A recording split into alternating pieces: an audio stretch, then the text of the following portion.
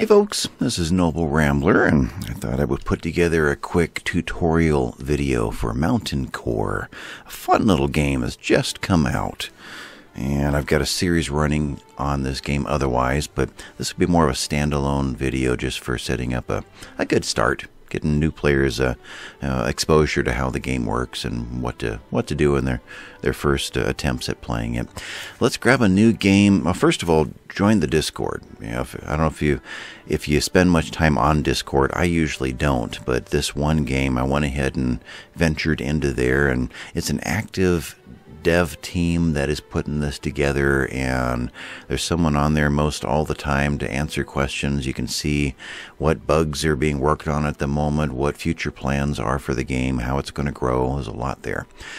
New game, small is perfect for the purpose of this particular video. Large, you've got to have a pretty good graphics card and operating system to handle this, otherwise you get a lot of stutter. There's still a lot of work to do to really make things more efficient, so go ahead and do it if you're patient. Medium works really well for me. That's where I usually set it at. Small is going to work for this one. You can randomize the name and the Diamond King. Stone Axe, sure, we'll go with that one. You can randomize the seed. For this video, it doesn't matter what the seed is. I'm actually going to probably start several times till I get a map that looks like it'll do a good job of explaining how best to play. So it won't necessarily be this seed, but I'll find something that gives us a good variety of the features that are available, because there are a lot of features available. There are maps with mostly mountain, there are maps with mostly grassland and forest. There are maps that look like Mordor from is that the right name?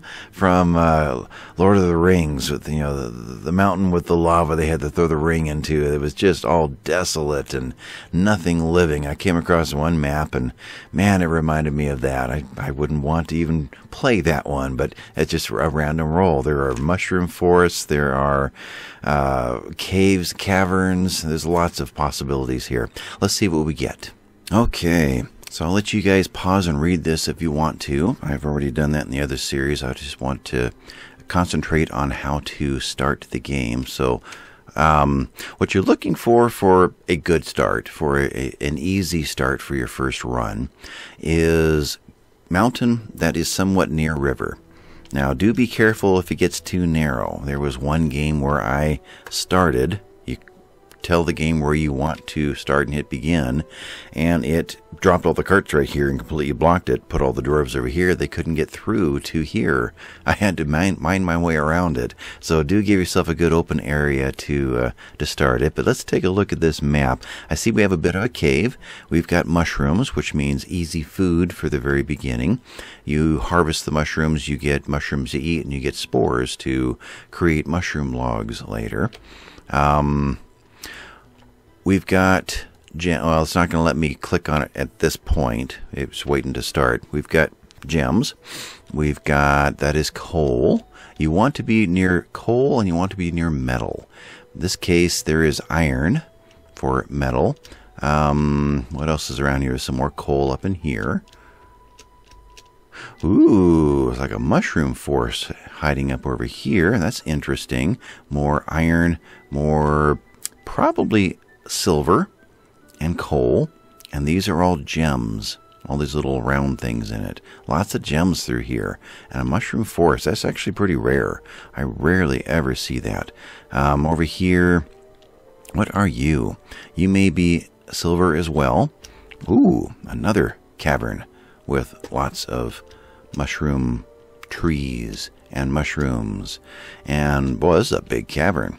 Do be aware of caverns, though. Caverns quite often have monsters. And you're starting off as some little baby dwarves. They can brawl, they can throw a fist. They don't know how to use weapons yet. You still got to train them. So venture into there sparingly if you're at the beginning. You know, if you're just starting a game, stay away from there and just get yourself established first. Then kind of sneak in and take a peek. It's quite possible that caves that are available right at the beginning will not have monsters, but when you do start digging in and you break through into another cavern, those quite often are inhabited. But let's do this. Let's call this map good. We can build bridges to get across, to get over to this land over here, so that we can get to this coal if we needed to. A small map's not going to give you a lot of mountain, but actually there's enough mountain there to do anything that we would need to do. So medium maps are my favorite. They tend to be a good balance in between. So let's start these guys, kind of over here. I want to keep the grassland near the river available. It's going to drop 4 wagons on us with these 7 dwarves, and they're going to kind of be in the way. So let's dump them. If I put it in the trees, I wonder what will happen. I wonder if it will accidentally spawn into a tree. Let's go for like right over here. We'll say, put us there, please. There we go. So we've got 7 dwarves. Spread them out a little bit. 1, 2, 3, 4, 5, 6, 7. These dwarves have the potential of all of these different professions. You can choose up to 3 professions for each dwarf. They come skilled already in some. Villager is just more of a generic profession that usually means hauler. So there's your haulers from Banished. Otherwise, you've got chefs, blacksmiths, carpenters, farmers, weavers, woodcutters, miners, stonemasons, brewers, fishers, leather workers, artisans, and then our villagers. You click on these, it'll tell you how many of each you actually have. We have 1 blacksmith, we have 2 carpenters, we have no chefs, so we need to fix that. We have only 1 farmer right now, that's not good. We have no weavers, we have 1 woodcutter, we could use another one of those. Woodcutters and miners I tend to double up on. They either do one or the other. They're constantly busy doing that. Let's make this woodcutter also a miner by clicking on that middle one and choosing miner. So now this one will woodcut really well, or when there's no trees to take down, they'll go and bang on the rocks a little bit. Stonemasons, we've got plenty. So let's have a stonemason also be a miner. That gives us 3 miners now. It'd be nice to find somebody else to be well, we need a chef, we need a fisher, and we need more woodcutters. Don't need artisans right now, so let's go back to this list here. Here we go. We've got slots available to us. Let's make you a woodcutter. Right there. And when you're not cutting wood, why don't you learn how to be a chef? And you can be our fisher. We'll get more into that later. But that kind of distributes some of the, well, there are only certain jobs that are done the first year. You're not going to get into artisan typically. Leather worker you might if you start hunting early, but usually that's a later thing. You start farming first thing. You don't get into brewery or baking for quite a while. There's a lot to do to make those work. So there are certain jobs that probably won't happen at first. Your first wave of immigration next spring, here we're spring day 1, will likely bring in people with those second tier job skills already built into them, so don't have to worry too much about some of those. So we need to set up farms, we need to set up a place to sleep, we need to set up a few things, some mining, some chopping, we need to get some wood coming in. So let's set up some jobs. We've got orders over here. We can mine, we can chop, we can clear, which means get rid of the bushes. There we go. Or we can extinguish fires, which are a thing here. We do get lightning, and we are dealing with a lot of fire-inducing workbenches like forges and smelters and things like that. So sparks happen. Be ready for it. They do take a drink and want something to eat at least morning and evening. And if you're in a map where you are a long way away from water, it becomes a long walk twice a day to go get a drink. So one of the first things that I do is kind of a tip for you, whichever map you end up starting on. The kitchen, and we'll get more into these rooms here in a little bit, but the kitchen in particular has a water barrel in it.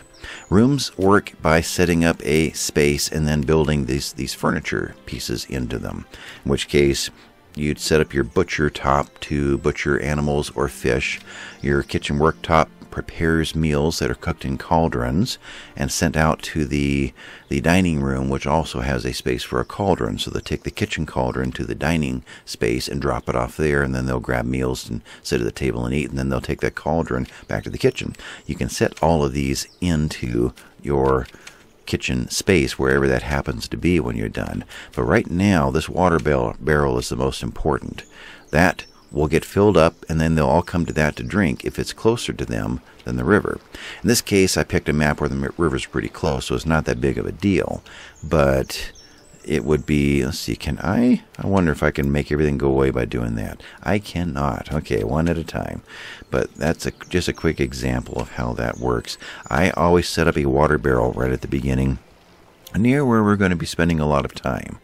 And we may as well take advantage of this cave. There's some mushrooms to clear, which is another way of saying harvest. So we'll harvest these. And heads up, there is at least one kind of mushroom in this game that you don't want them to eat. So don't even harvest them.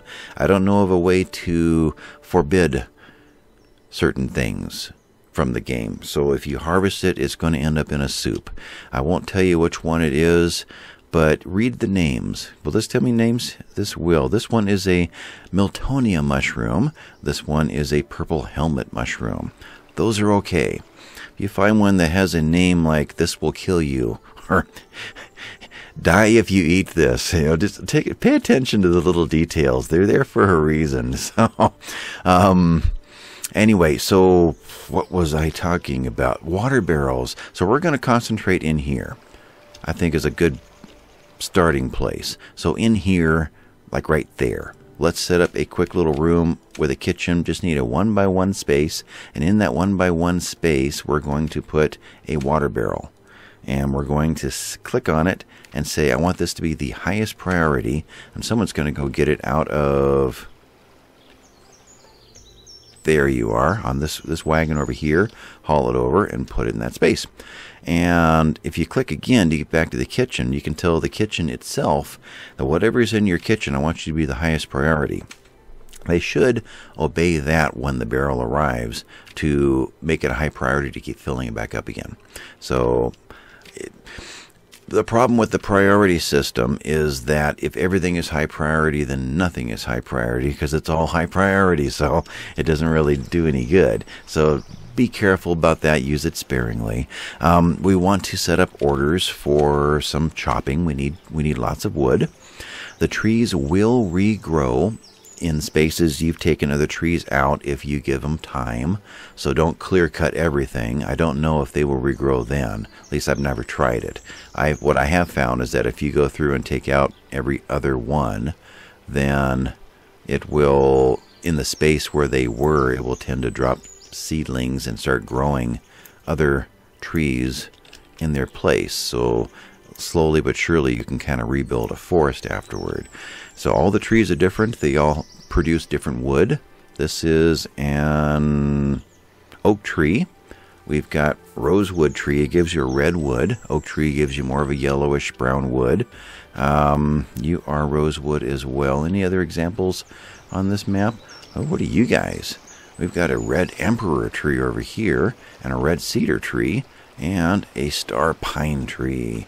Lots of different kinds of wood, lots of different kinds of stone. A shale rock wall.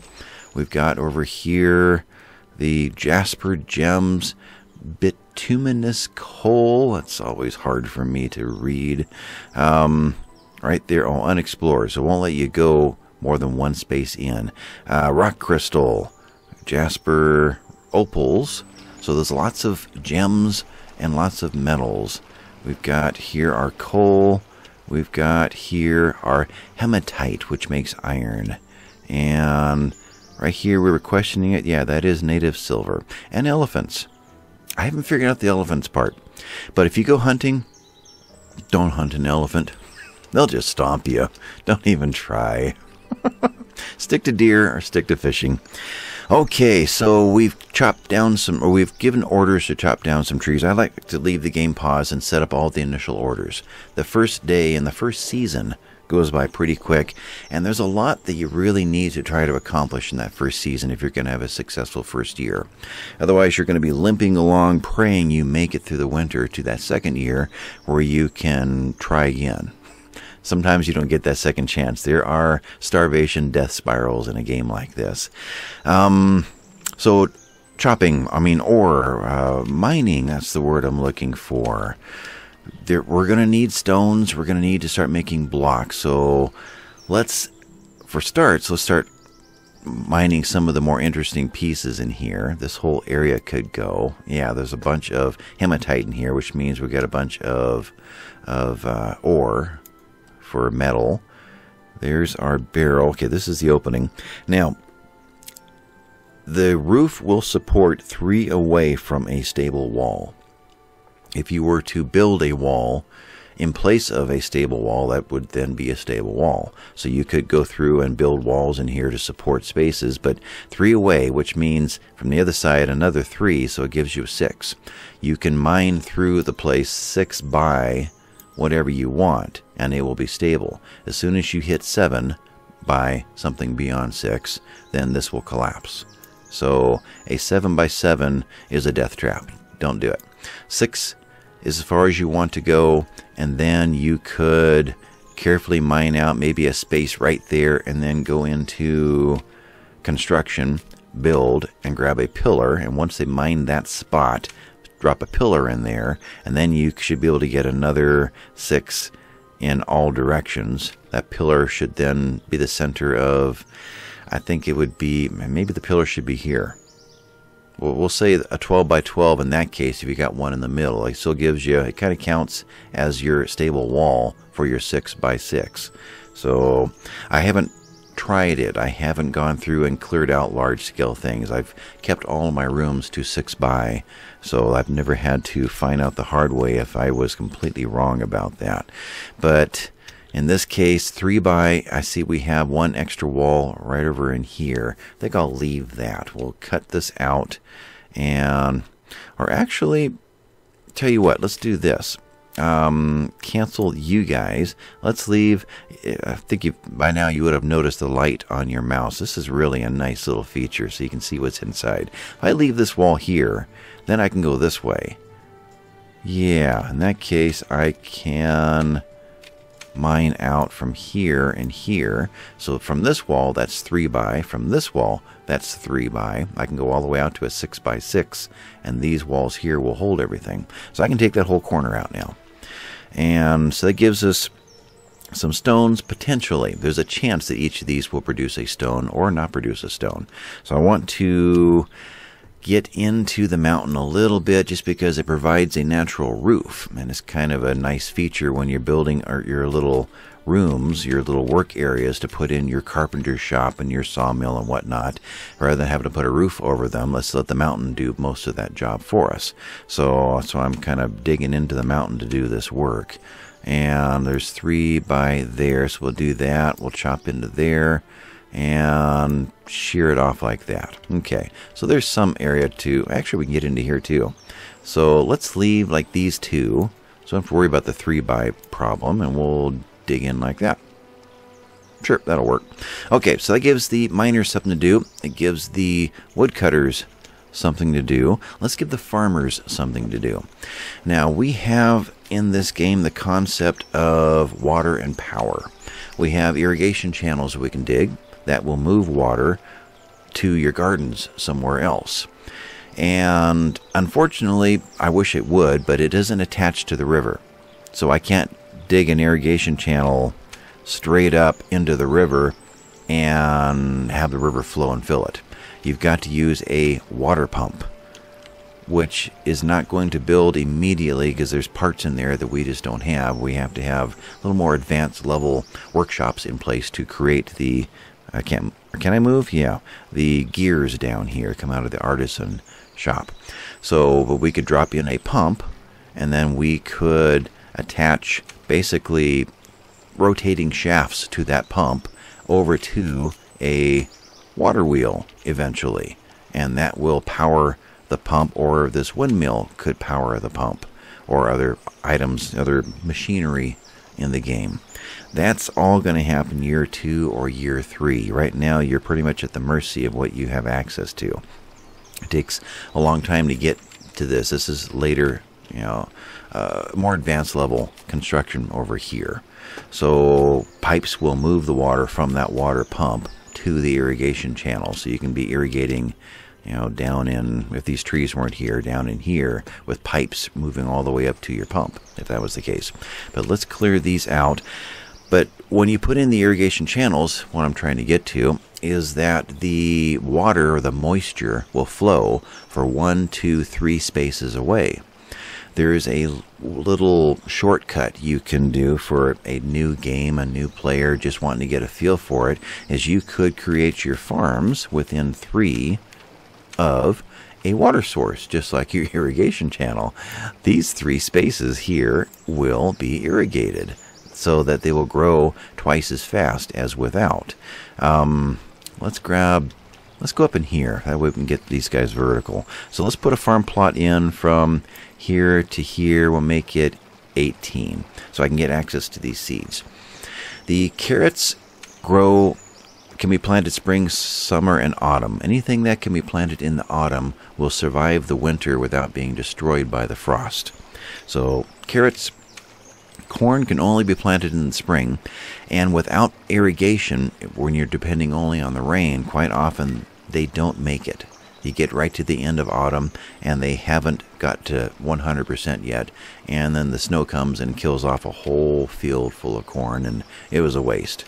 If it's irrigated, or in our case we're going to put it right near the river, which makes it irrigated, then it should grow at a much higher rate and it should make it. We got 18 seeds. What did I say this was? I don't remember. There we go. 3 by 6, that's 18. Let's make you corn. There we go. So that one's corn. Keep the plus going. We can add more. If we add another garden and it touches that one, it will become a cornfield. They do have to have a separation between. That is a 4 by 5. We need 3 bys. So corn needs the extra time or irrigation. Hemp and hops do also. They won't grow within the growing season. They need the help of irrigation channels or alongside the river. So hops and hemp, and the other one is tomatoes. In real life they grow pretty quick, but in this game they don't quite make it, and winter will kill them off. So get your tomatoes and your corn near water, and your hops and hemp. So the H's, the C, and the T. Alright, so let's do an 8 for hemp. So right in here, a 3 by 3, that will be fine. Your hemp. Let's do hops of a 12, so a 3 by 4, but only 3 wide from the river, so don't do a 4 by 3, but a 3 by 4. Right there, that can be hops. And the tomatoes, we got 18 of those, so a 3 by 6. Let's do something like that. You guys will be tomatoes. Now the carrots go well, so we don't have to do that trick for this. They will still make it, though they would grow faster and you would get food sooner. So in that case, maybe the tomatoes at least would be worth it. So let's think about that. Actually, let's do this. Let's put it in partially near the water and partially not. I can go there without connecting, and then we'll come out to 3, and I don't even know how many that is. 1, 2, 3, 4, 5, 6, 7, 8, 9, 10, 11, 12. Well, 10, 11. That one doesn't count either. That's 4 away. So there's 10. We've got carrots, we got 20. So we'll add in a bunch more. These are not going to get the benefit of being constantly watered. So we should see half of this harvest sooner than the other half. And what have I got there? That's a 5 by 5, so 25. Looks like I can clip off with the negative, the minus there. Some of it. That might be enough. We'll see how well that plants. And now your wheat and your barley, they plant in the spring and autumn. So if it's autumn, it'll make it through the winter, even if it doesn't finish growing. So you've heard of winter wheat. It can survive the cold.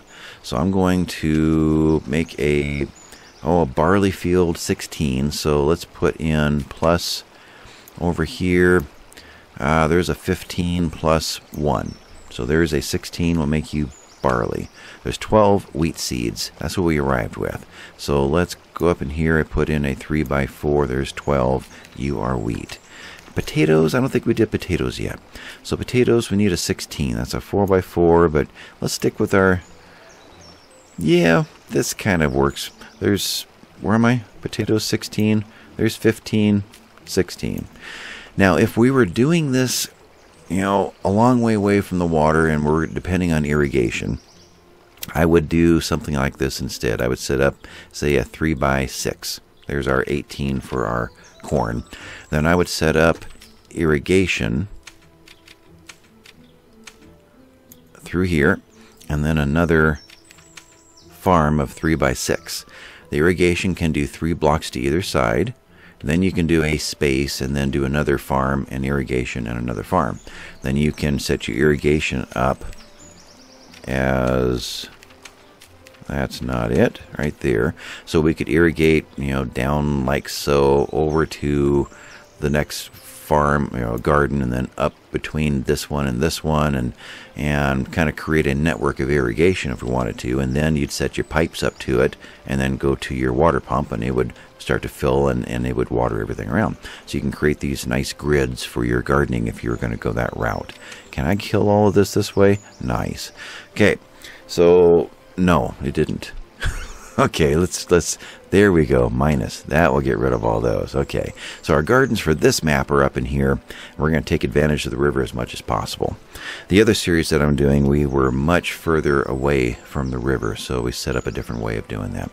Okay, so now we have jobs for the miners, we have jobs for the carpenters, we have jobs for the farmers. We have gone through our settlers. We have a decent amount of those important first jobs: the miners, the woodcutters, and the farmers. No, we need more farmers. Okay, so one person trying to plant all of that means we're never going to get them planted. In fact, it wouldn't hurt at the very beginning. You know, let's think about that. Let's make a temporary burst of farmers. So we don't necessarily need 3 miners right now. We really don't. So one of these miners can go away and you can become a farmer directly. I was going to say let's take the villager tab out and make them farmers, but we really don't need that many miners. And how many woodcutters do we have? 2. So we'll hang on to the 2 woodcutters. We'll hang on to the 2 miners. So who's left? So you are a farmer. You are a farmer already. You could be a farmer just to get us by at the beginning. And we will save our miner. You could be a farmer. And we'll save our woodcutter. Okay, so there's now 4 farmers. And they'll kind of divvy up their time between all the different tasks. They're not going to be farming the entire time unless there's no other job to do, which in this case, really there isn't. We don't have a stonemason area set up yet. We don't have a carpenter's bench set up yet, so the only thing to do is to farm or haul. So in that case, these guys will probably farm the whole time. So now we have farmers, and things are pretty well evenly distributed, so we'll get that going. We talked about it. Did we do it? We did. And you are the highest priority. So priority, this guy right over here will show us all of the jobs. I'll let you read that and hit pause if you want to. All of the jobs that are queued up so far, we get to choose which ones are the most important. If there were trees in our farming area, then I would definitely click on those to get those trees chopped down first, so we can get all this ground tilled and get seeds in the ground. Otherwise, there aren't any really truly important jobs to get done. Other than that, I would really like to get going on a... I'm going to cancel that group right there. Leave that outer wall. It feels right. In fact, if I do that, I think I can take these out. Let's see if I can figure out what I was just talking about. I want to get to the workshops going. Let's go a little bit deeper with this. I'm just kind of envisioning what's going to actually go here. Yeah, we're still 3 deep all the way through except for there. But this wall here adds some side support, so we're still okay. If this was gone, then these 2 would collapse. But these guys are going to grant us 3 in the other direction as well, so we're going to be okay out to a 6x in this area. So I think we're fine there. But I'm thinking the stone area right here, the stone mason and the ore crushing can be over here. And maybe down in here will be wood. You know, the sawmill and the carpenter down in this area. I like that. So with that, back to the priority tool. Let's get this guy done first so we can get stone going. So we'll tell the miners, concentrate on mining over here first. Any hauler that's not doing anything else will concentrate on this one because that's where its priority is. And any woodcutters, if there was any particular reason to say, I really need this or that tree done first, let's get, that didn't work, priority, and then choose your priority first. Let's get that one done so we can see our cart first. Sure, that's a good enough reason. Yeah. But that's how the priority tool works. Make everything the highest priority and nothing is a high priority at all. In fact, it wouldn't be a bad idea to kind of go through and just carpet everything as a low priority so that specific ones that pop into normal are actually the important ones, rather than relying on everything being the highest priority. But you figure out your own system on how to make that work. A lot of jobs that auto reset are all going to auto reset at normal.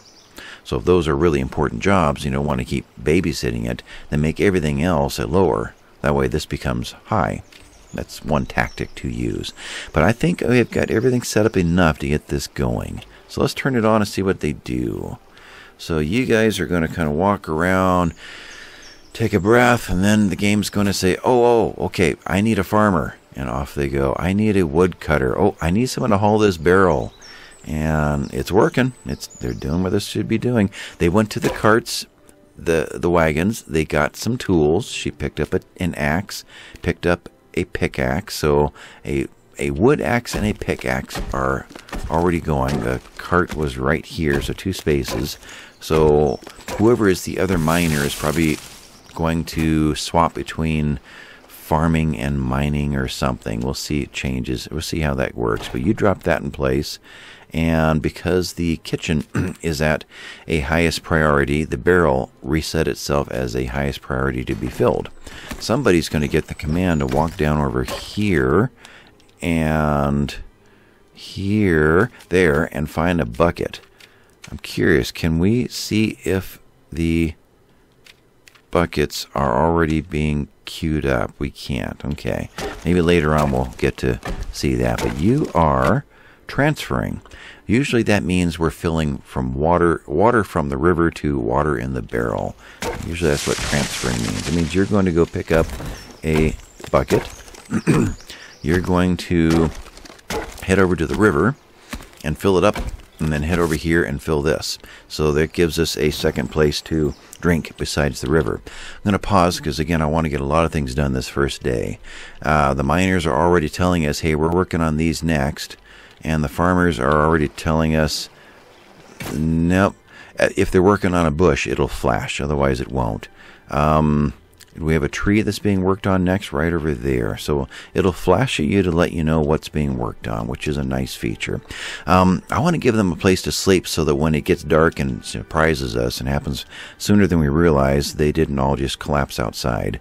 Though this isn't really what it looks like. I'll explain that in a moment. Bedroom, let's just set up like our temporary kitchen with a temporary water barrel. Let's just set up a temporary bedroom. We have 7 dwarves, so there's 6 and 1 more. There's 7 spaces for sleeping spots, which aren't really beds.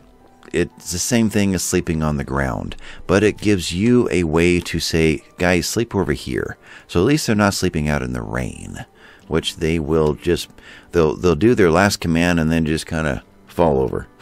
That's where I'm sleeping tonight. So this gets them out of the rain. I think rain is a negative. They do have a happiness system right now. Everyone's got a plus 40 because they're optimistic about their new settlement, but that will gradually be eroded and chipped away real quick.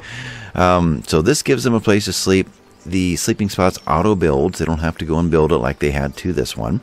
And we should have a water bucket hauling in here soon. There it is. So Colden is hauling in, he's our journeyman farmer, hauling in a bucket of water to fill this up, which Oh, I thought that said fish barrel. That spooked me. There is a fish barrel and there's a water barrel. You don't want to put in the fish barrel where you're going to be drinking.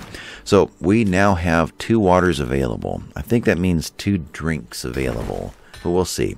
Someone else will get the order to grab that and go do it again. We do have the concept of stockpiles, and I use them very sparingly at first because stockpiles can sometimes hold your items hostage. I won't demonstrate that just yet, but basically once you set up a stockpile that is like a product stockpile, for instance, we'll put one in right here just as a sample. What I want to do with it is I want to give them a place to permanently put this water bucket when they're done, so it's always near the water barrel. Later we'll do that wherever we're going to set up the kitchen. But in a stockpile, which you can rename anything that you want, you have settings and you can choose what goes in there. This is a product stockpile, so it automatically gives us all the products. Barrel hoops, staves, buckets, cauldrons, chest. We'll choose buckets. In fact, we'll turn everything off and choose buckets at the highest priority, so the buckets get put there. Leather, linen, tanks, millstones, rope, gear, pipes, water skins, ingots, plates, planks, blocks. And for those of you who have never played this game before, I just read off a list of a foreign language to you. I know. This all makes sense later. I've never made a water skin, so there's some things that are later on in the game. But planks are your boards that are made from logs. Blocks are your stones that are made from boulders. And you come with a... Come on, get over there. There we go. With a pile of planks and blocks and ingots or metal and plates. And if you set up a big stockpile right at the very beginning and say, a product stockpile, the game is going to say, all right, all of you guys are flagged to go into that stockpile. And those items are now not going to be available to build whatever you're going to build, like the stonemason we're going to put in here, because the stockpile is already got a hold of it. And it's given each of those an order, move to the stockpile. So now we're waiting for the dwarves to go pick up that item, bring it over to the stockpile and drop it off. Once that's satisfied, then it's free and available to go to the stonemason's bench. We can shortcut that extra step by not putting in a stockpile at the very beginning. Let's just let them take it from the wagon directly to it. Nothing is calling for it. It's free. It's available. Just got to go get it. So I haven't started the game doing that yet. I want to do that this time and see if it works the way that I assume that it will. But I want to get this space cleared out here. For that matter, let's just clear out part of that. So normal for that space there. There's just too wide, so that's quick. And let's get the area set up for the carpenter area right here. So that'll be our next mining area. Okay. So let's mine these, then mine those. Have we been dropping logs? We have. We have lots of logs. And we could set up a raw material stockpile. Now that one we could get away with without that issue so much. Although some of the initial buildings that we're going to put in do call directly for logs. I'll wait on that. Let's get these set up. We'll get into our second day and then think about that. But we have nighttime coming soon. We're already at 3 in the afternoon. Day 1, year 1. Perfect weather, spring. Planting. We are planting. So the tomato plants are mostly in. There's 2 seeds left and 2 spaces left. So we got that one right. So we've got Asta, a journeyman stonemason who is temporarily filling in as a farmer and is already skilled up to level 6. There's our levels down here. Well, that's kind of nice. He's doing a good job. We've got to take some bushes out. We're still clearing land over here. We got more seeds to plant. Now, I have not dealt with irrigated soils before, so I don't exactly know how that works. I wonder if there is a darker soil. Doesn't look, well, my imagination says that 1, 2, 3 is a little darker than 4, but might just be me reading that into it. I don't know. We'll see. We'll get a little further into that. We are at 6 p.m. We've got all of this already mined out of here. Let's pause the game for a while and set something up. So we've got rooms. in these rooms we can set up our smithy, our smeltery, our sawmill. You can go through and read all these, all the different workstations or workshops to run the game. The important one at the beginning is your sawmill to make more planks before you use them all up. Your masonry workshop to make more stones before you use them all up, and your carpentry workshop, which builds the fishing pole to start bringing in food, and it builds the chest that you will need for your trading depot, which will build probably day 2, or at least get it laid out. But right here, let's set up a masonry area, and we'll take up the whole space, and we'll even go a little bit further. Set up in there the stonemason's bench, which we can R and rotate. Now, not all of the graphics or images are in the game yet. Some items are not rotatable yet. That one won't rotate, so they still got to draw some more artwork. And this one needs to be worked out a little bit. This one doesn't open up on the right at all. So there's some improvements that are going to happen yet. This guy, we'll drop him into there. This is our mason's workbench. To build it, we need 3 planks. We need 3 boulders, and not boulders with ore in them, and not boulders with gems in them, but just boulders. We need a hammer, and we need a chisel. And right now, if I had set up that tool stockpile and that product stockpile, these wouldn't be available to build this, because the stockpile would have said, all right, move everything in, and the orders would be to transport it. So we'd have a bunch of dwarves doing a whole bunch of hauling, which is kind of nice. You get the wagons unloaded, but we lose our first 2 or 3 days. So that's the problem. There's a lot that's got to get done these first few days. That's why I'm doing so much pausing. But at this point, everything is available. We have 10 stones available. We have 48 planks available. They wouldn't be available if they were being called to a stockpile. So use your initial stockpiles very carefully. And if you find that you're waiting for this guy to build and it's constantly saying there are no planks available, but you know there's planks, so they're sitting right there, then delete your stockpile, and you'll find that suddenly everything frees up for you. So stockpile is something that you want to put in to long-term store something you're not using right now. And that is an issue that it's going to be worked out eventually. It's a core mechanic that's got to be reworked. And if you know anything about coding a game, if you go through and start manipulating a core mechanic, you end up cascading little problems all through the game, places you never dreamed they would be popping up. So they're hesitant to get into that just yet, and I don't blame them. But this is a little workaround that I found. Careful with your stockpiles. And if something is locked up and you can't make it move from one to another, check the stockpile. Check your priority. See if that stockpile is calling for something that is waiting. See, this stockpile is calling for that bucket. If we click on that bucket, it is assigned to product stockpile 1. Product stockpile 1. You're never going to be able to use a bucket again until a dwarf stops planting, picks up that bucket, and drops it off right there. So that bucket is out of commission. In this case, it's not a big deal. We have 2 buckets. If you go over here to the Resources tab, you can see this another way. So there's another exposure to the game for you. Resources, everything that is in the game is represented here somehow. Buckets are a product. Products, buckets. We have 2. None of them are available.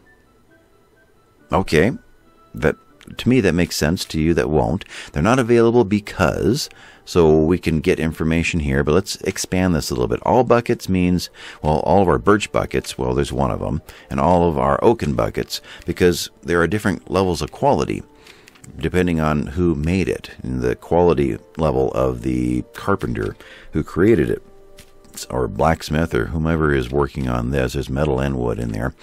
So there's they're differentiated differently. Their values are different based on their quality and what they're made out of. So all of them, or we break it down. This particular birch bucket is not available because it is due for hauling. Now, that's the birch one. The oak bucket is not available because it is also due for hauling. That's interesting. So why would 2 buckets be due for hauling when there's only 1 space calling for it? You can only set them 1 at a time in there. 1 space is currently in use. So that I don't know.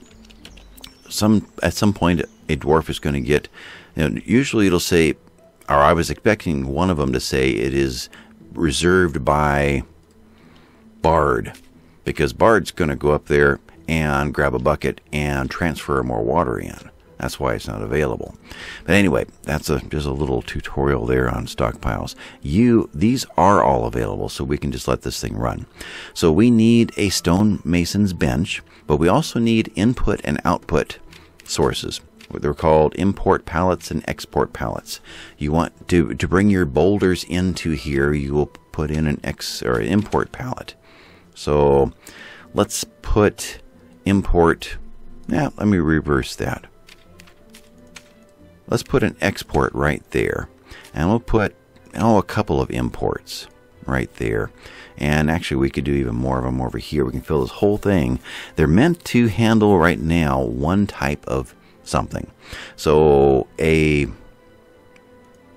shale rough stone, and we also have granite rough stones. So two of them would allow a shale pile and a granite pile, which could then make shale blocks, and another one of these would make granite blocks. So you can really single out what you're looking for. If you want to build a bunch of walls and you want them to all be granite, you can actually tell this thing only bring in the granite ones, so you can really fine-tune things.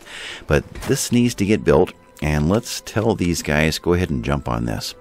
Now these right here mean we need to get these hauled. So let's go ahead and give them a place to haul them. They're just going to dump them all out here if we don't give them a place to go.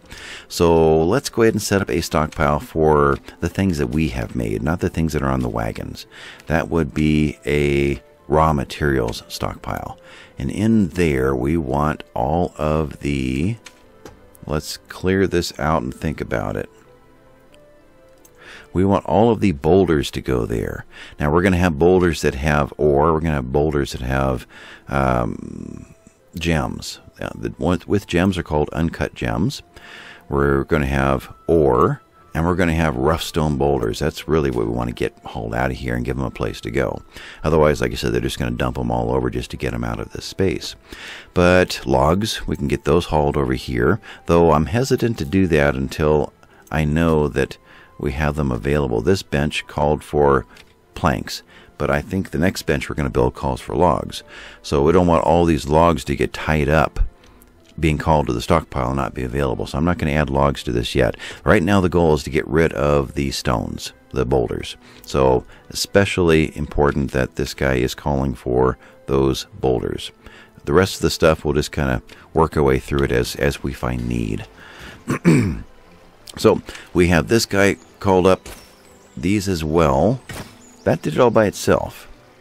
Wonder why that happened. Oh, because you are assigned to the workbench. So the workbench, we're saying, get this done quickly. So all of its ingredients, these three, those three, that, and that, should now all have a priority of that same priority on it, including this, probably chisel, one of these guys, and there's another, the planks are over here that are being called for it. So now everything we need to build this have all got high priorities on them.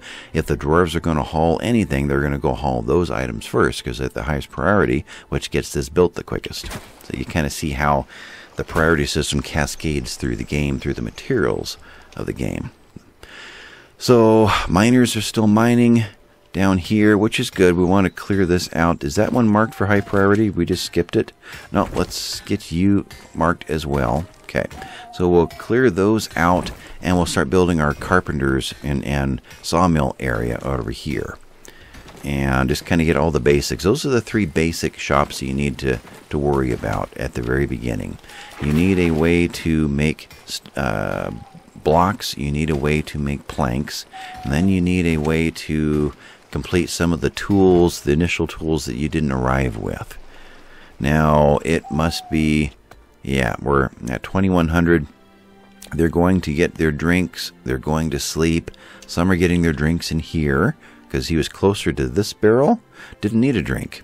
Okay, so they go through, I already got one. Okay, or she Tove, is it Tove or Tove? Water and food are fine, just needs sleep. But morning and evening, the game will reevaluate where they are and if they need it or not, so that we don't go too long and these dwarves start to starve somewhere too far away from a water source. So everyone's heading in. They didn't just plunk themselves down on the ground, because it'll probably rain tonight on us, just to prove it. Still have seeds. Yep, hey, there it is, right on cue. It does rain quite a bit, which is good for the gardens. The game automatically drops into 4 speed while nighttime, as soon as the last one goes to sleep. And it'll do that until the first one wakes up. So that gets you through the nighttime, unless you want to manually say, no, slow down. I'm working on something tonight.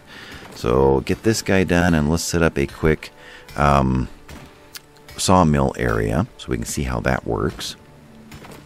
Now, he hit for a long time to get that one to pop. The better skilled ones, you are a... doesn't say. No. I'm going to say it would be called a neophyte miner. You are a journeyman miner as compared. You're level 50 compared to level 3. Neophyte is the term that the game uses for a noob. Okay, so we get enough of this going to set this up. Now we're going to mine further into here. We are. So let's instead do this, and we'll get these guys moved out of here. Okay, so you continue mining down here and clean up these last ones. We'll start our shop from I guess here out, and we'll build a roof over this too, so you can see how that's done. Okay, so you guys are doing that, and we've got pests in our tomatoes, so that is calling for a farmer. Hey guys, come on over here, this is important. Can you please clear the pests out of these 2 spaces? Now that's coming in at normal priority. Whatever you set the field for highest priority, then those jobs, of course, they were already existing. Tomorrow when they get called in, they'll come in at the highest priority, and the farmers will put down whatever they're doing and go deal with that, which actually to me is important. I set all of my fields for the highest priority because food is got to happen. If I'm correct, when the migrants come in the spring, so you get a bunch of nomads coming in, if you ever played Banished before, it's based on how much food you have left at the end of winter. So important that you feed them really well. Over here we've got 343 food available in our entire settlement. Among that, well, actually all of it is rations, which means rock bread, which is actually stored on them. I keep heading down. Calden has 49 rock bread on him. So he's got 49 meals available. When he runs out, he starves and the game ends. So we need to be feeding them as soon as we can so that 49 doesn't get to 0. It's nice for them to keep a few of them on them so that when they're off hunting or doing something else during the day and they get hungry, they can stop and eat some food. So we want that food count to be at least 200 next spring day 1 to get a good migrant wave coming in. I see that our stockpile is calling for... Now here's something. Let's do this for a moment. Give you another idea of how the stockpiles call items.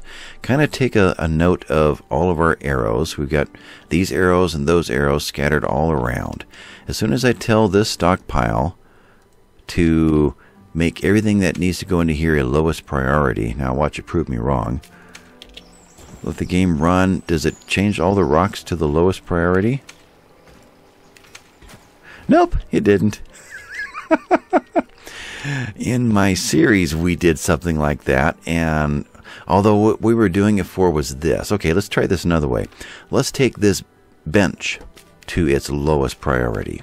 There, I think that's going to do the job. Yeah. So by setting it to the lowest, we see that... No, I'm only seeing it in this one boulder. Interesting. In the series that I'm doing, once I did that, the logs that were assigned to that, the tools that were assigned to it, all transferred to that lowest priority too. But it's very possible that these are already here. Yeah, I think, yeah, the boulders are here, the planks are here. The chisel's not, though. The chisel is assigned, but it's not necessarily been brought. But it might be on a dwarf being carried over, for all I know. Anyway, that was just a little side note that actually, blew up on my face, but that's fine. Okay, what are we doing? We are working in here because we got all the important stuff done. Okay, let's set up our next room. That one is going to be the sawmill right down there. And we'll go low on that one. We don't need a lot of room. Let's do a 3 by something and just see how this lays out. So the wood cutting bench can be right down there. So this cuts logs into planks for us. So let's get an import for logs, and let's do a couple. We get lots of logs being brought in, and we'll do an export pallet for planks, and we'll do a couple of those as well. And we'll set all this to a higher priority just to get it all done. And that should set its tools that it needs out over here to a high priority. So that cascaded through. Now I wonder if this will let me make that demonstration. If I now take you to a lowest priority, nope, it's not doing what I saw in my other series. That is wild. I had some different things that I was building, and I took them down, and everything that was associated with it dropped down to the same lowest priority. You can see the arrows just tick off all through the landscape. But it's not doing it now. It knows that I'm trying to prove a point. Yeah, okay, it sets you back. And well, you can try it on your own map and see if I'm crazy or not. We are bringing our stuff over, where our blocks are over. Our tools are probably heading in next. What are you doing now? You are idling. Why are you idling? You have a pickaxe, and there's plenty of pickaxe work to do. I guess that was just a quick little thing to rethink your life. There you go. That's our horse, came with the wagons. He's helping. Not.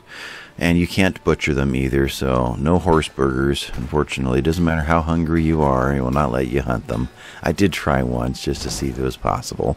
We need to get this guy out of here probably. It's probably in our way. Otherwise, you want to go help with the gardening over there. Must be one of your other job requirements. And priority, there must still be a couple of tools that need to be hauled over. So we'll let all these things happen. Now, we have lots of other jobs for them to be doing, so instead of spending their day hauling, they're actually working on farming and working on mining, so that's going to be I could get rid of all these jobs and probably get these moving. So we've got the the sawmill set up over here. Next we need is the carpenter.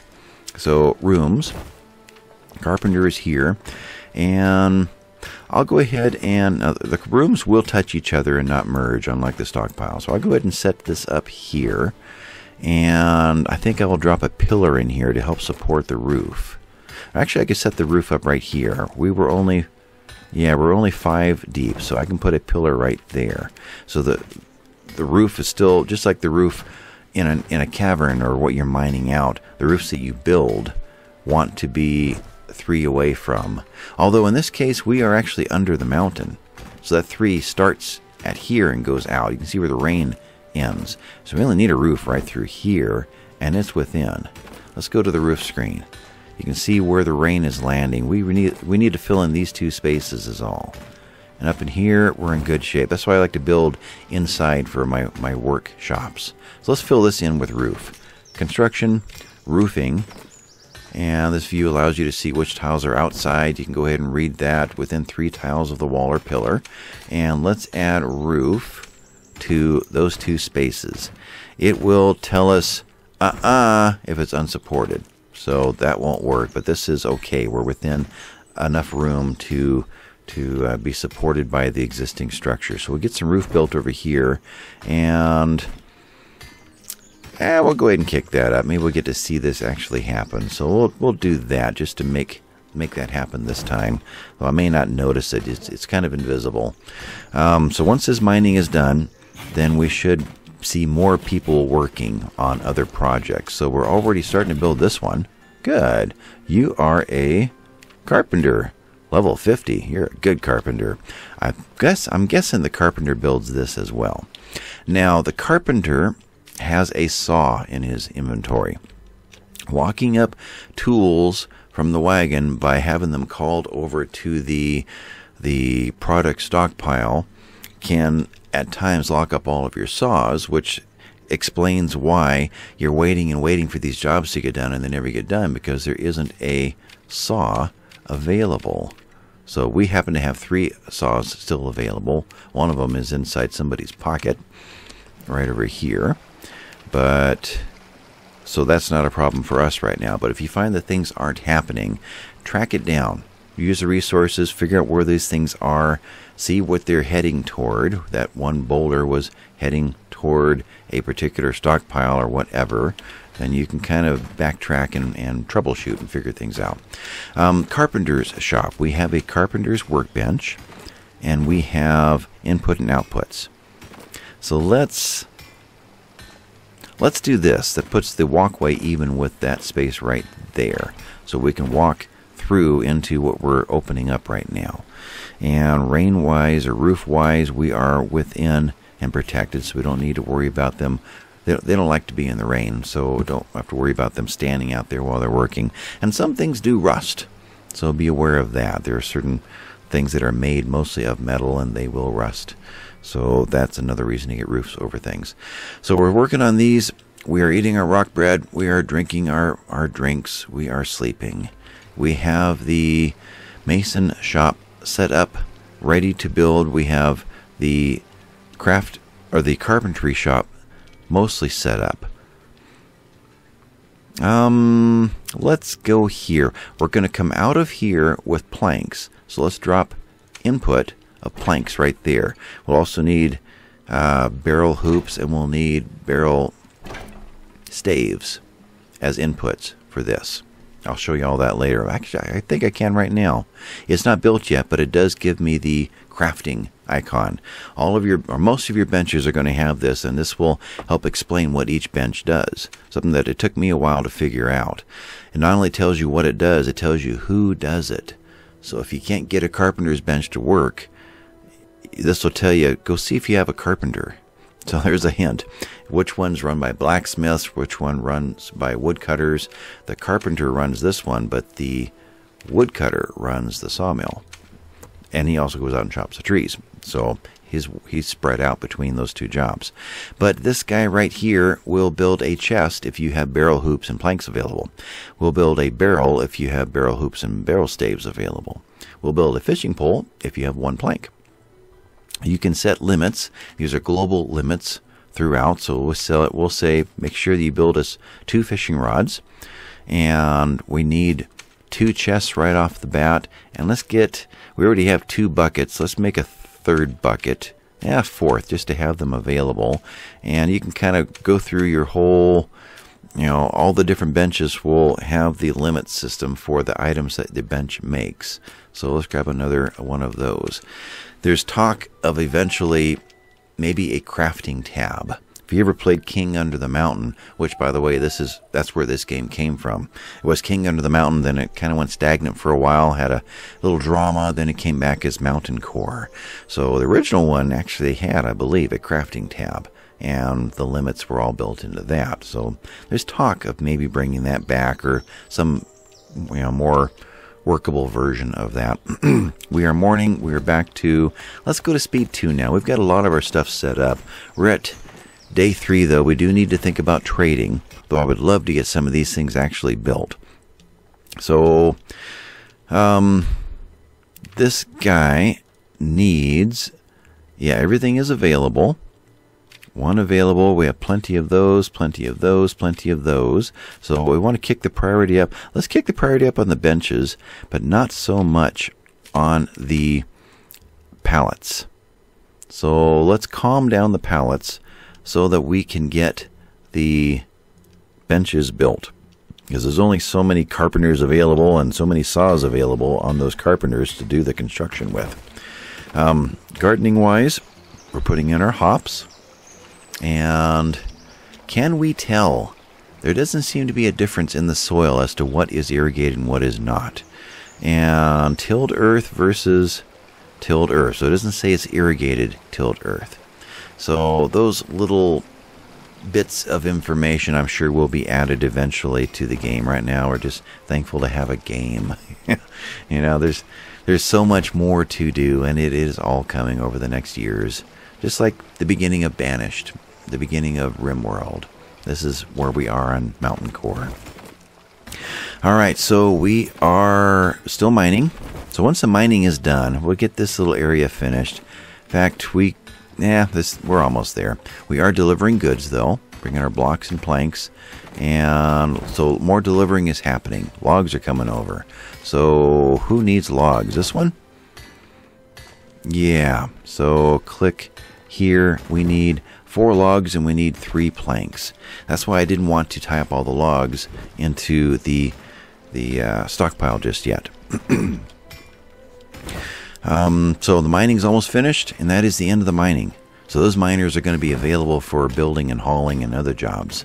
Or if they have farming in them, they'll go up and help finish off all the plantings and get this done. So you are now you're idling.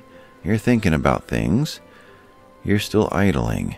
So you are a woodcutter and all the trees are down. You're a miner and all the mining is done. So you should drop into hauling. So are there no more hauling jobs? Let's think about that. You're drinking water. So did all the tools get hauled? That one got hauled. This one is in need of a saw and an axe. And that's being brought over right here. There's the saw. So little by little they're figuring it out. Don't want idlers. And you're idling. So just watching this for a little bit. Idle right there. You cannot find anything else to do. Interesting. So let's talk about trading then. Trading is a big room and lots of furniture added to it. Traders will come. Boy, on this map, where are they coming from? They're probably going to have to pop out of here. Eventually, we could set up a bridge to bring our traders in. Let's think about that. I like this spot right here. Let's construct, build a bridge. You need it at least 2 wide. And something I haven't shown you yet. I keep forgetting all about it. It defaults to stone. We could make bridge with blocks from slate, or apparently we only have slate blocks at the moment because we haven't created our own blocks, because that comes out of here and it's not running yet. So if we had multiple, shale and what did I say, granite blocks already made, then we could choose if that bridge is going to be made out of those stones or out of wood. And right now we only have pine. That's what we brought with us. But we could choose what kind of wood, what color of a bridge we want, what color, whether it's wood, you can see the design there, or stone, the design there. So pillars, wood pillars look like that versus stone pillars carved out. So a lot of variety. What do we have the most of? Products are where we're going to find our 42 planks and our 48 blocks. So there's plenty of blocks yet. And we're going to start making blocks really quick. So let's use it out of blocks. We have a lot of boulders to get processed. So that is construction, build, bridge out of stone. And at this point, I'll take any stone that there's this quantity of. It's 3 per square. So we're going to be, by 3. So we got to be at least 3 wide to get a cart over it. So 21 times 3. So 42. 21 times 3. So 2 wide. So it gives you 1 row for free. Anyway, so maybe that's the same as 2 wide.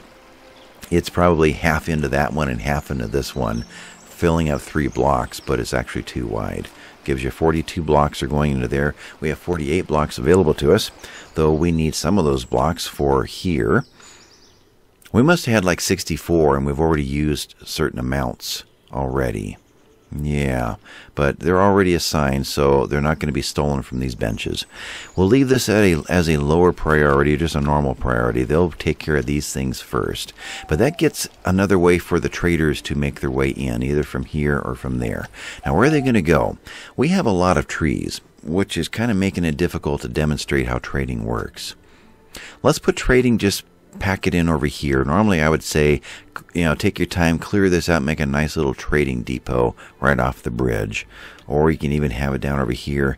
You want it to be fairly near to where you make the products that you're going to load up the trader with to sell.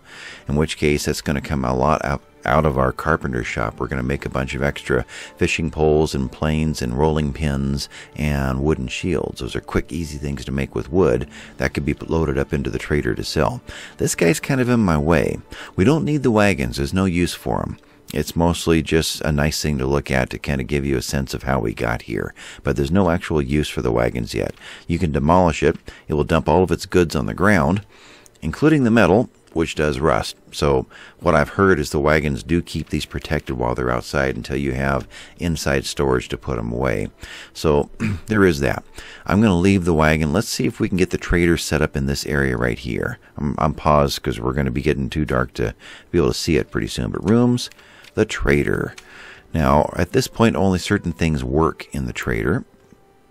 But that's fine. We'll go ahead and I'm going to keep it away from that just in case there's a conflict here and it causes an issue. The ledger table, this does not currently have an in-game effect, but it looks really good, so I like to use it. But it's not super important to get done in order to make trades happen. What is important, decorative banner to denote the trading depot. I don't know if that's needed or not, but I like it, so I put it in. We can drop it right there. What is needed is the chest.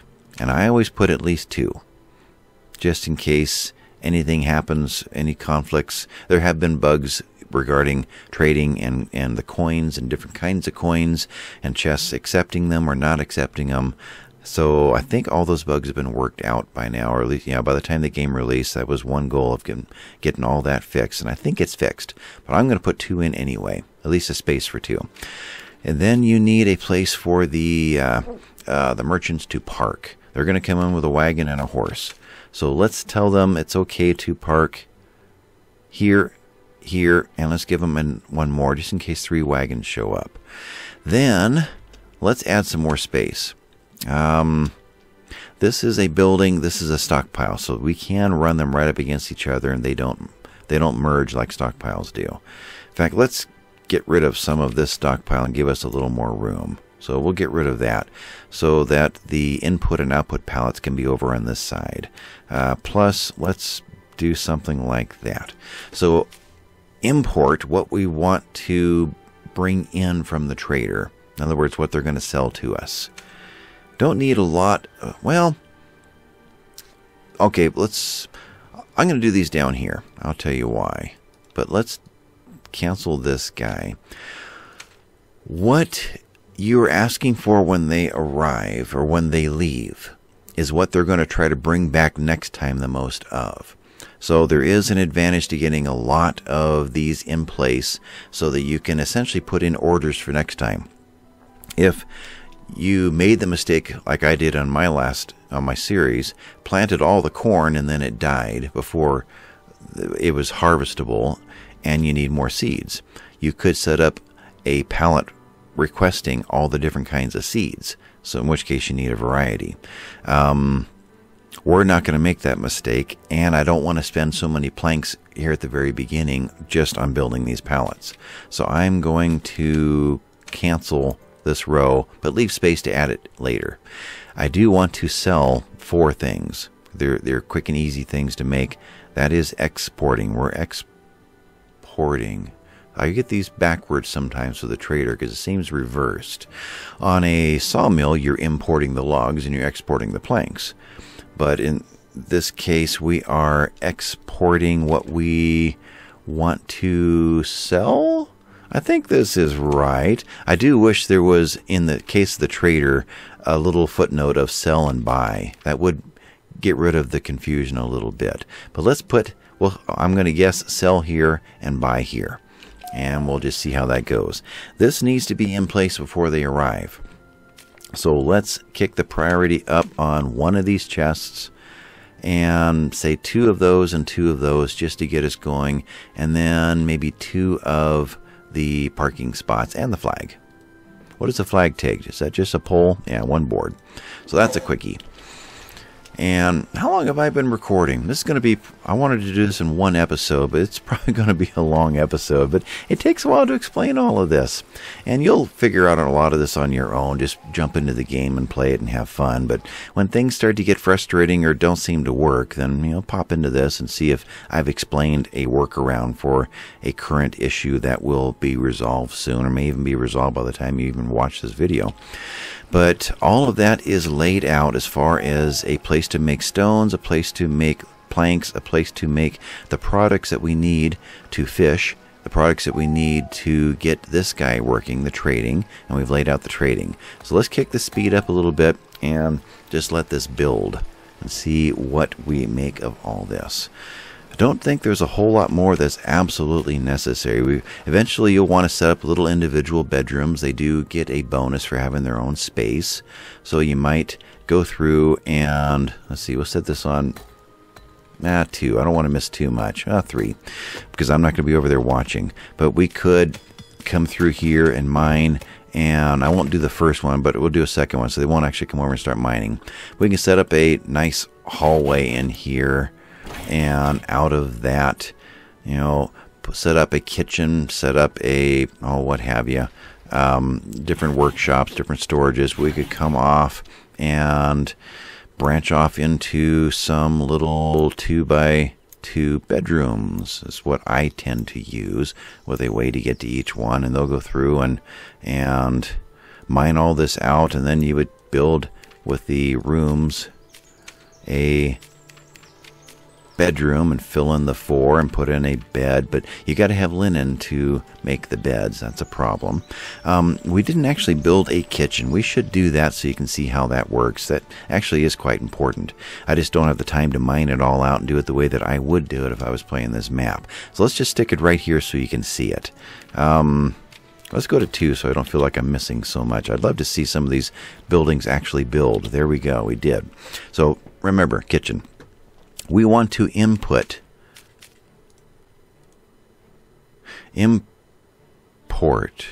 Okay, this is stone. I was thinking logs. This is stone. I want to import our rough stone boulder. We could import our uncut gems. This bench will handle both of those. We would then output blocks. We could also output the gems that come from those. We could ask them to build a millstone out of those rough cut boulders. We could ask them to make pipes out of them. So we could set up either multiple export pallets and have these set up for each one of them, or we could just, you know, for a moment swap it over from pipes to this and swap it back over to blocks again. This also makes a ore crushing station, which then takes the ore, the metals, and crushes it into the crushed ore. So we would set that up over here. I didn't for this one, but that is something that you would do next in this area. Or just because it's listed here, it doesn't mean it has to be in the same place. You could set up another shop somewhere else that was more convenient, because all the metals are coming out of this end of the map. So let's set up the ore crushing over here, something like that. So you don't have to have one space, but that is the basics of the stonemason's bench. Boulders coming in and blocks, and we set up another one, gems going out. I'm going to leave it at this for right now. You'll set up multiple ins and outs for all of these stations. We've got the carpenter's bench working. Normally you'd get this. Oh, it is working. Okay, so let's get these guys set up to finish off those guys. And yeah, this all got done. Okay, so let's get all the inputs and outputs going. We do have for this one an import, so we're going to want logs coming in, and we're getting the other one built right now. Let's get logs coming into there. Lots of logs piling into here, so this guy's always loaded and ready to go. We want out of here to be our that screen. Click on this guy and our planks. And we also want our barrel staves. Now we could say, now the planks are the very most important, so are the logs. Let's get these guys. I like highest priority on all of my inputs, so they're constantly loaded and ready to go. This guy as well. There we go.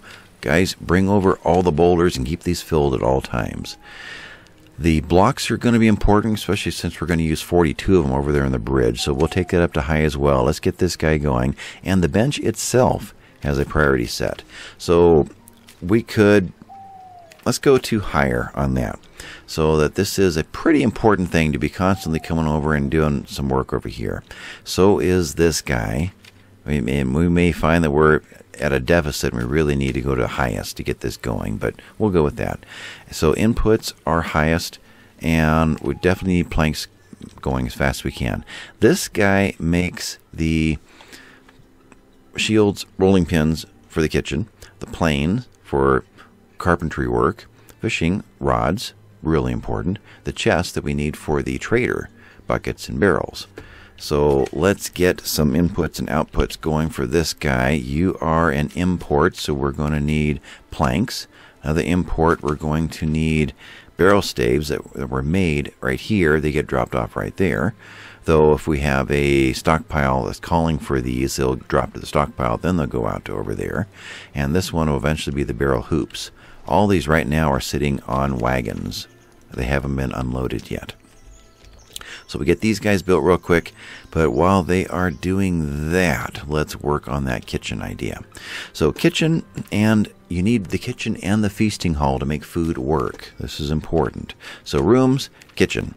We need a kitchen that can give us a water barrel, can give us a kitchen worktop so we can process foods, and a cauldron so we can cook soups. And I always do 2 cauldrons. 2 cauldrons here, 2 cauldrons in the feasting hall. Feasting hall, now normally you'd be building this into your map here if you took the time to go and dig out your settlement. Feasting hall has the table and chairs that they need to sit down to eat. Because for some reason dwarves can't eat standing up. Feasting hall.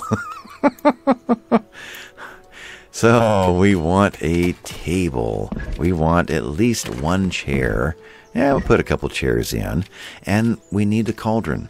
So we're going to process food. We're going to fill the cauldron with water. We're going to put food in the water. It's going to take 3. So 3 carrots, 3 potatoes, or a carrot and a potato and a mushroom. 3 things makes a soup. The cook then cooks the soup and then delivers the cauldron to the space in the feasting hall that's calling for a cauldron. We get 2 soups going, we can drop 2 over. Each cauldron is going to make 12 meals. So we get 12 meals out of, or 12 times that we can draw from this until it goes empty. It then goes into a, I'm going to do this all right here so you can kind of get a sense of it all. It then goes into a stockpile for that cauldron. And if you have a big product stockpile somewhere else, I've caught them. They carry it from, they finished the meal, they carried it all the way to the other stockpile, then they went and got it and brought it back to the kitchen. So I have learned to put a stockpile for products right next to the kitchen. That is calling for only cauldrons at highest priority. So at that point, once it's finished, it'll get dropped off here, then brought right back to the kitchen, and there's much less walking to do. Let's get this priority up on you guys, actually all of you, this guy, and one of those, so we can see this work. The kitchen itself has a priority. Let's kick that one up because kitchen is really important. The dining room or feasting hall unfortunately doesn't. So what you'll find is though we have this set for a high priority, once they use it, it drops back to normal. So you got to babysit this a little bit. Or you take everything else down to lowest and low, like I had said at the very beginning, so that when this defaults to normal, it is now actually the highest, and it gets done.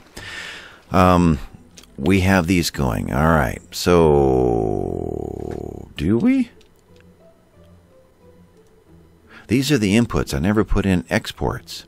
So you are the hoops. We didn't get this done. I was waiting for that mining to get done. Okay, so we're going to add some more tiles over here.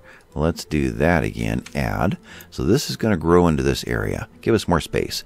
And I want some export pallets. And I want a variety. Boom, boom, boom, boom.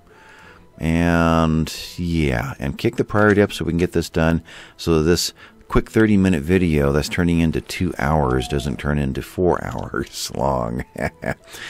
There's a lot to do to really make a good start.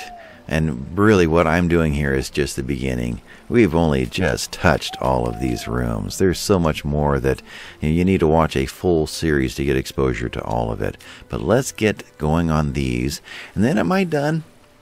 Well, trading, we'll make the first objects that we need for trading to happen, namely the chest. Oh, we got these built. Okay. So one thing it's important for them to bring, so export. Say, are we exporting our stuff or are we exporting their stuff? That's where the confusion comes in with the trader. I wish there was a little tooltip or pop-up. So export, I think that is us exporting our goods by selling them to them. I'm going to go with that logic right now. We could export things that we're going to make. In this case, the quickie things that we're going to make will be, we'll say rolling pins. I believe it's alphabetical. Yeah. So if you can't find it, then just start A, B, C, D, rolling pins, and we're going to get rid of something like, be careful with wood planes. They're easy to make, but you have to have one available to build those other benches. So you could accidentally sell off the last of your stuff to continue building benches. Shields. We'll make wooden shields. So those are two things that we can make and not bankrupt ourselves if we accidentally sell them all. And we want to import, so what we're going to buy from them.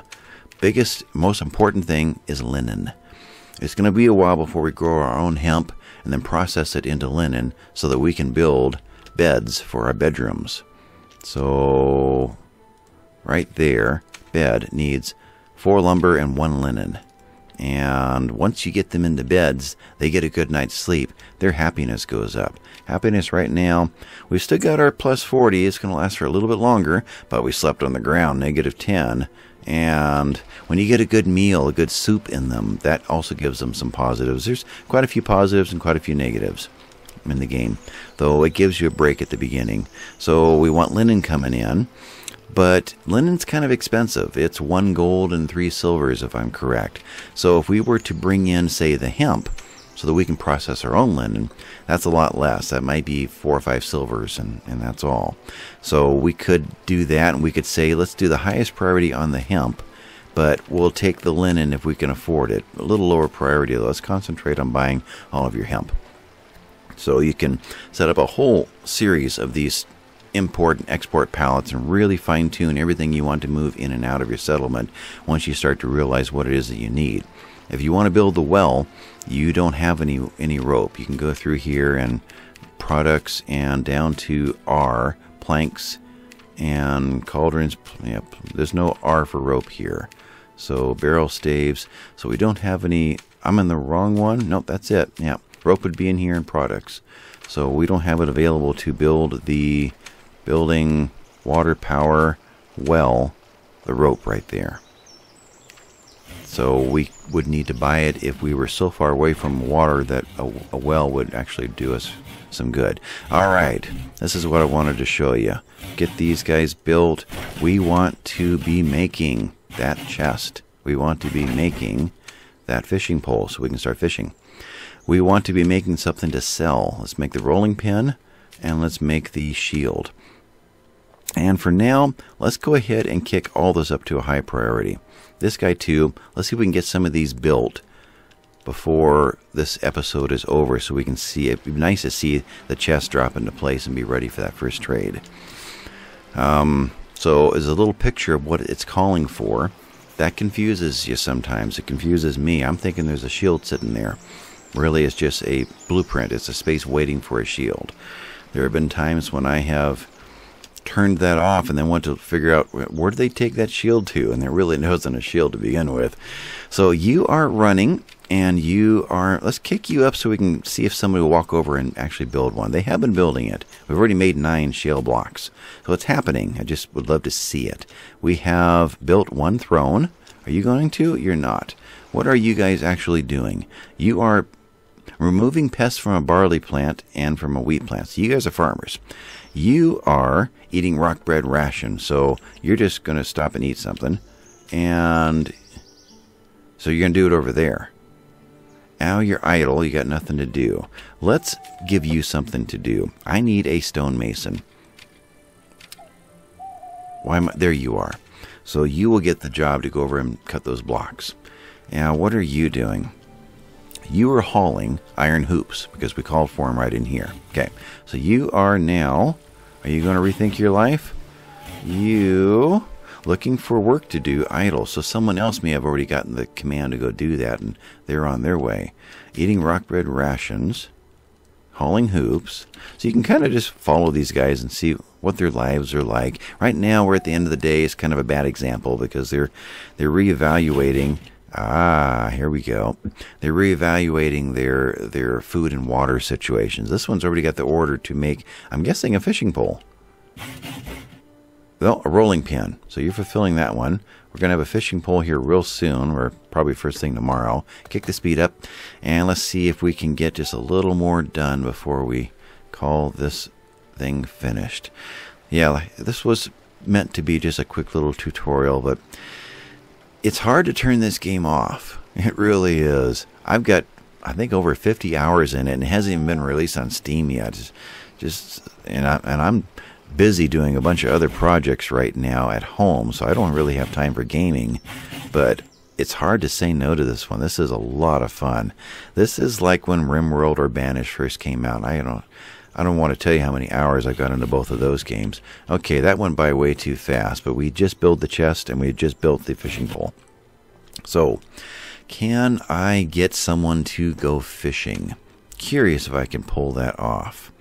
It's kind of hard to do. How many blacksmiths do we have? Only 1. Darn. Let's take your farmer off and give you a job that we can't do, like brewer. So now you can only blacksmith or fish. And let's put fish at the beginning. So we'll put your blacksmith there, and we'll put your fish there. The game goes from left to right. It checks to see if there's a fishing job. Oh, look at that. You were going to go fishing anyway. This tells you what they're doing. And sometimes they're animated. I actually had someone with a pickaxe just swinging back and forth. I'd never seen that before. You've got a fishing pole. My other series, we have pulled hair and teeth trying to get anybody to fish. This one, apparently that game advanced far enough to where there were a lot of conflicts under the hood, and something just caused them to not be able to do it. Now, who was that person fishing? That is right. She's already there. Oh. So we have built 2 fishing poles then. That's what's going on. Now, there's a question I've never been able to get answered. Priorities. Along the water, I've noticed these guys, and I wondered if those are fishing locations, and apparently they are. And apparently we have wiped out some because of our gardens. Normally they are, well, I've lost it. They are every few spaces down the river. But there's none right in here, and I bet you the gardens did it. But what if we did that and say that? Just out of curiosity to see if they go fishing in those spots more so than the other spots. But we are fishing. Oh, we've been throwing it on the ground because we have nowhere to put the fish. So, along with the kitchen, this never got done. We need to build a barrel. We've used them all. Okay, but because we built this building and it calls for a barrel, there goes our barrel. We need 2 barrels. Let's demolish this. Just this guy. I'd love to see it built, but it's not necessary, and I want that barrel back. We need a barrel here, but we also need a fish barrel, and we need a place to butcher. Normally, I'll put the butchering somewhere else, like, yeah, we can go ahead and do it. Let's build the butchering right in here. So room, kitchen, we'll do that. In there, at highest priority, will be the butcher table, and will be a fish barrel. So the fish will drop into the fish barrel, or we can drop them into a stockpile, food stockpile, which will call for all of it. Now, normally, by the time I've done this, I've already built all the rooms into the mountain, but for this purpose, we'll skip that. We'll put fish right here. And you are a highest priority, and the game should call for these fish to suddenly trigger, although it didn't trigger at the highest priority like the stockpile is. Interesting that it did that. But let's tell them, okay, guys, send a hauler out here and go get those fish. Thank you. So that is more of the fundamentals of how to make food work. We've got to have a kitchen. We've got to be able to process the food and cook it. We need water nearby. You don't want them going out to the river to keep filling up the kettles, or the cauldrons. We need to cook the soup. We need to deliver the soup to the feasting hall, and we need a place for them to sit down and eat the soup. So it gets you, apparently we're low on blocks right now. Are all the blocks being called for? We can click on the blocks. 2 of these are assigned to a shale chair. The rest of them are not assigned to anything, so they are available. So the other 7 of these 9, since 2 are called to that chair, the other 7 are available. We need to make 1 more, and we'll have 8, which is the minimum requirement. Then they'll bring all 8 over and start building that. A lot of words there, but that's how things work in this game. So you are just throwing them on the ground and having a ball. Okay, let's get... Oh, good, we're already doing it. I was going to set you... I already did at the highest priority. Let's get this built real quick, and I need barrels. So we have our chest. It has not been delivered. Let's switch this over to barrels at highest priority and get those built. Do we have our hoops? We do. A barrel needs 1 hoop and 1 barrel stave. We'll call that a group of hoops and a group of barrel staves, which are over here and ready to go. We just need somebody to do the job. Okay, so to look at that otherwise, are you just idle? You're thinking about it. You are a woodcutter and a stonemason and a miner. For the sake of getting this thing done, let's make you a carpenter and see if you will get triggered to do this job. You are idle? Are you rethinking your life? I guess there's something else I should really show you too, which is another really confusing thing. You're drinking water. So eventually a carpenter is going to grab the hoops and staves and is going to build a barrel and drop it right there. That means they're going to have to move this guy out, which means it's going to get delivered to here, which you are calling for it. Military is another confusing thing. And hunting. There used to be in King Under the Mountain a hunting profession, I believe. That caused some conflicts with military and how the game mechanics work. So they figured it was easier just to make the military do the hunting. Military is a little confusing at first. Basically, you can choose who will be your military. Let's do a quick hunt and just demonstrate this real fast. Again, how long have I been going? Something like 1.5 hours. Yeah. But these are all important basics. Of all the buildings, the basics are the stones, the planks, the carpentry, so that we can get the trade and the fishing going. And then the kitchen and feasting hall and bedrooms. Those are the most important buildings. Plus, I guess these are officially considered buildings in the sense that they are a room, a farming room or plot, but that's another building. So those are the core important issues to deal with there. There's a bridge, shows you how that works. We can, anything without any iron in it. Iron will rust. Now these all have iron in it. But I guess just to show it to you, we could demolish this. All this would get scattered on the ground. This will give back some planks, some hoops from the wheels, and some staves, I'm guessing, or at least the hoops. And you would have stockpiles set up to haul all that in by the time you're tearing these guys apart.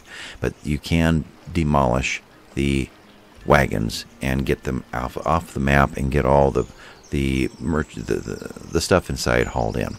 But we don't have a bridge, so we can't get over there. Okay, what is over here? Ooh, okay, that maybe changes some things. There we go. We could hunt you. I don't know what a vixen is. It kind of looks like a little fox, but we'll go with that. Don't say that. I'm not saying that I really want to go hunt that little fox, but I want to show you how hunting and or military works. What I have found, these guys, let's just grab one right now. You are military. We're going to call you Squad 1. That's the default. You can type in wherever you want, though there's only so many spaces, 10 or 12 spaces, so don't get too crazy with the name. Squad 1, that's who you are. We can set your weapon. And when I first did this, I didn't know what that was. I mean, we have 1 axe or 0 axe or how good the axe is, or what does that mean? Turns out these are skill levels, just like we've seen in farming and fishing and stonemasoning and all those. This person, Astra, is at a level 30 for brawling. She is a novice brawler, whereas she is a neophyte pickaxe woman or a hammer. I'm not sure what the game would call it, but an axe woman or yeah. Anyway, in this case, since we are not good at any of the weapons, we would use our fists as our weapon. We don't have any shields made. We don't have any armor made. So this basically is our military right now with fists. And for the sake of what we're doing, we're going to set everybody over to Squad 1 because they are so unskilled at fighting that sending out 1 or 2 to take out an enemy either means 1 or 2 are going to die, or 1 or 2 are going to take days and days and days to get the job done. So while they don't have any skills, send them all out to go do whatever it is. So now that we have our settlers designated as military, we are now controlled, and we can see it right here. This is our military versus our settlers, which aren't here anymore. We now control them by the military tab. Now, if you were to maintain this, you would then set up a barracks. And barracks is for the military. We'll set up a little blocks right here. They will not sleep in their beds anymore. They are not civilians anymore. They will sleep in the barracks. So you set up some beds in the barracks. You can set up training dummies. They'll take their whatever their weapon is, their pickaxe or kitchen knife, whatever is available at that point of the game when you're dealing with this, and they will whack at this thing all day long when they're not hunting or going after enemies. Or if you get the armory up and going where you're making metal weapons, you can start making bows and arrows, or you can make crossbows and bolts. You've got a place to store your armor. You've got a place to store your weapons that can all go inside of the barracks. We're not going to deal with that right now. That's just to give you a sense of what's going on. But I guess I do have to manually delete these. Okay. So we now have 7 warriors who don't really know what they're doing. They are controlled here. We can go to them, train civilians. Okay, I guess that was the way of saying they were brawlers at that point. But we can give them orders. I usually stick with grid narrow, keeps them bunched up so they can all attack the same enemy easier. But you've got lots of different tactics to use. And back to that. You can set their orders. These guys are these guys. So train, guard, attack, cancel, and retreat.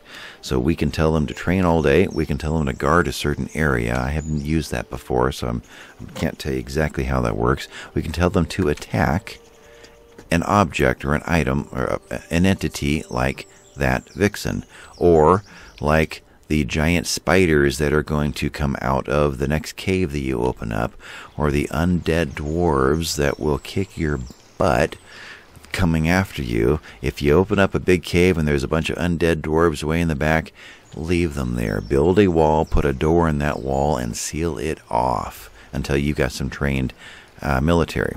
And at the first year, you're not going to have any trained military. Your second year, second or third day of spring, you've got the chance of immigration. And last in the other series that I'm doing, we had 7 new dwarves show up, so we had 14. out of those 14, we can then go through and work through all their skills again, get rid of all of the little add-ins that we did to get some extra farmers, but they really weren't as good of farmers as if they had come with that skill. So set them all back to the originals, then you can see the new balance of what you have and all the jobs, and you can rebalance everything. And then the ones that are the most duplicative, ones that you have too many farmers and too many woodcutters or miners, you can take those and make them military. Set up your barracks and get them training all day, and then you can get some decent, warriors out of that. But right now, we don't have anybody that really knows what they're doing. But we could take the ones that we have and tell them to go attack this guy, just as an example to show you how it works. Elephants are tough, and they're going to stomp you. And I did send my guys after some wild boars, and the wild boar took one swipe at one of us and took our health bar all the way down to almost 0 in one swipe. You need armor on if you're going to take on a wild boar, so don't even try. But we have another vixen over there, so let's set up 2 of them. Military, attack, vixen. We got to kind of go across. You can't hunt your horses, so it's not going to work. But that gives us 2 animals to go after right now. We've got dwarves starting to show up, but if we hit military, then we will light up in blue and enemies will light up in red, so we can see it a little bit better. But this guy's really big, which, by the way, can be altered. Options, UI. I'm thinking if I take this all the way down, let's see if that works. What do I do? Oh, nope, it was already set up the right way. Give us some time. Hello, there it goes. That's as small as it's going to get. Okay, so pull out of that. And military. Or if you don't do anything, the ones that are actually engaged will light up. So we'll just do it that way, but there's more coming. And they're not very skilled, so they're going to do a lot of dancing around, and these guys are much faster than we are, and we are fighting with our fists. So don't expect anything glorious to come out of these first battles. This one says, I am out of here. And we're getting to where we want to sleep now, and we're getting late, and they're hungry.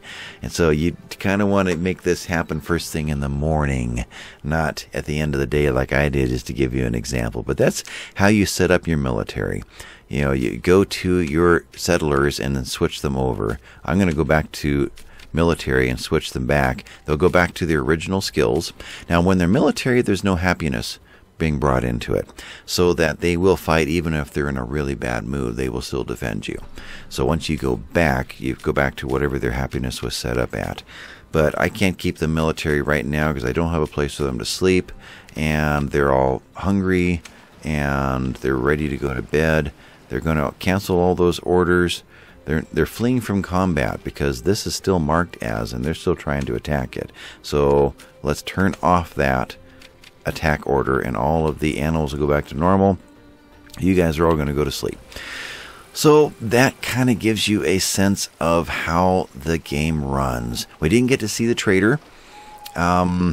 Basically, the wagons will pull in, and the trader will walk over and say, I want that rolling pin. They'll pick it up, they'll put it in their wagon, they'll bring the, 2 or 3 silver, and they'll drop it off into the chest. Someone will take that shield, drop it off in their wagon, drop some more coins in the chest. When there's enough coins in the chest to pay for what you're looking for, then they'll grab it from the wagon, drop it off there, then take the coins back out of the chest. So it kind of runs itself once you figure out the inputs and outputs. Then it works pretty well.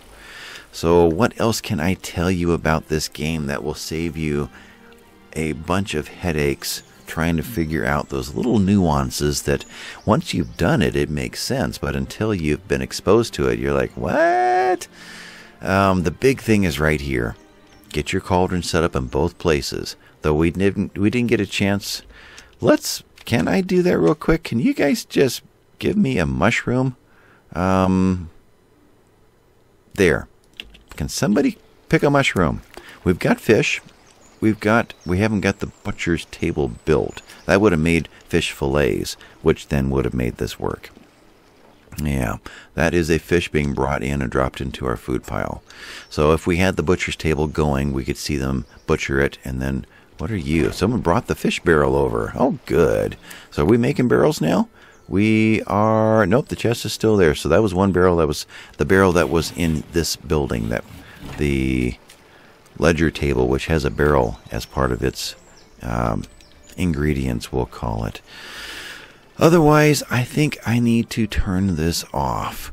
You do need the table and the chairs in order to let them sit down, to grab a meal, then sit down and eat. So that is part of the formula that has to be there. You are just idling. Yeah. So I think I'm going to call this one done. Leave me any questions in the comment section of if you get to a point where you don't know what to do, and I'll try to answer them for you, or some of the other viewers who are watching this later, leave tips. If anything I got wrong, yeah, leave it in the comment section. It'll help others who watch this video later. And you guys can answer your own questions back and forth in the comment section too. That's fine. Otherwise, I'm going to call this one done. This has been Mountaincore, and I'm Noble Rambler, and I'll catch you next time. Thanks for watching, guys. Bye-bye.